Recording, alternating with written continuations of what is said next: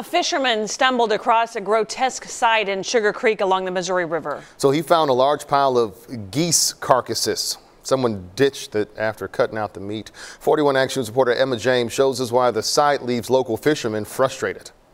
That man tells me he was out here in LaBenite Park fishing along the river when he looked down and spotted the group of geese carcasses. As you can see, there are quite a few, and it's not a very pleasant sight. That's not cool. I mean, I wouldn't do that. That's not cool at all.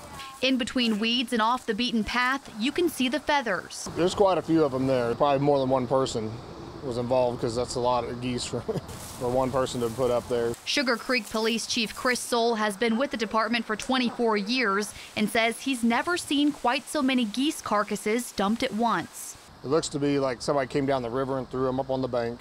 Right now, it's technically early Canada geese season. The birds were clearly hunted and debreasted, so that part is okay.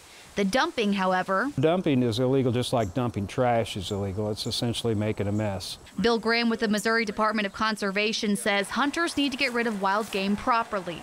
Put them in a trash bag, send them out with trash. Otherwise, they could become an unpleasant sight for people trying to enjoy the region's parks, like Leon Bagley. And that's kind of, it's messed up why people would do that. I don't understand. Chief Soule says there's no need to do anything with the carcasses now. I think Mother Nature will take care of them. The varmints and predators will eat them up, but it's still unpleasant for people to see. He says the person responsible would be facing a littering charge. If you think someone is dumping animal carcasses illegally, call police. In Sugar Creek, Emma James, 41 Action News. Well, Sugar Creek police officers say they most likely will not find the person responsible unless they come forward or someone reports them. So if you saw anything suspicious, be sure to give Sugar Creek police a call.